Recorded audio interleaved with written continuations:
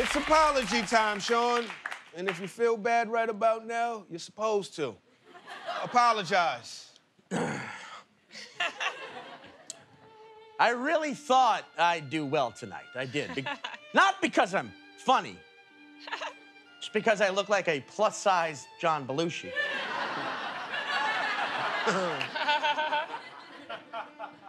But don't worry about me, guys. I'm already being approached for other TV shows. The filmmakers want me to audition for the next season of Making a Murderer. I mean, I have a stigma. It's a real-life thriller about how I was framed for killing my own career. If that doesn't work out, I'll just go back to what I'm good at. Looking homeless, outside of a laundromat, and catcalling women for spare quarters. My sign is going to say, "We'll impersonate Zach Galifianakis for food."